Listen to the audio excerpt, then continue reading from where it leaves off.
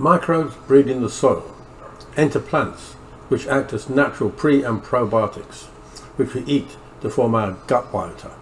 This process is the result of millions of years of evolution, so we know it works.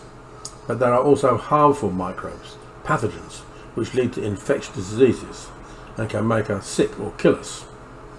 Beneficial microbes form our gut brain, which regulates our bodies, specifically ensuring we store the right amount of fat in the right places, leading to a long and healthy lifespan.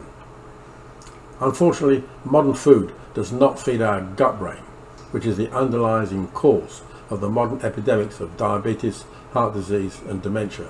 In the G-Biota system, we carefully regulate the conditions so the beneficial microbes outcompete and outbreed the harmful microbes. The beneficial microbes need a combination of nutrients, water and air.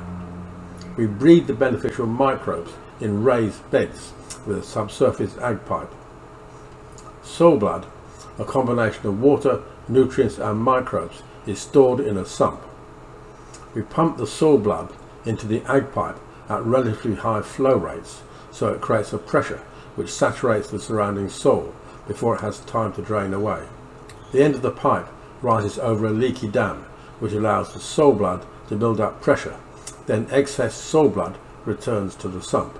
The area above the ag pipe is loaded with organic waste, which feeds the microbes. It is then covered with soil, minerals and inoculants, then seeded with either food or green manure crops. These plants exude nutrients which attract the beneficial microbes. After a period, typically a few months, the organic waste will have decomposed to create a living, highly nutritious soil. Soil blood is pumped into the bed, expelling any stale air. Excess soil blood drains back into the sump. Soil blood then leaks back through the leaky dam, back into the sump, sucking fresh air back into the soil. The soil is breathing, and the soil blood never becomes stagnant. With the right conditions, the beneficial microbes outbreed the harmful ones. Eco-balance is the basic principle behind the G-Biota technology. The soil is placed into G-Biota boxes and seeded to grow food plants, which will act as natural pre- and probiotics. Growers sell these boxes to their customers, so they have living plants growing at their home. This is important as microbes have a short life, so the plants must be eaten shortly after harvesting before the microbes die.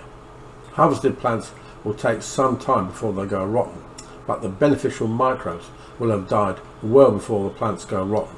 When the customers have finished eating their plants, they will swap their empty box for a fresh box.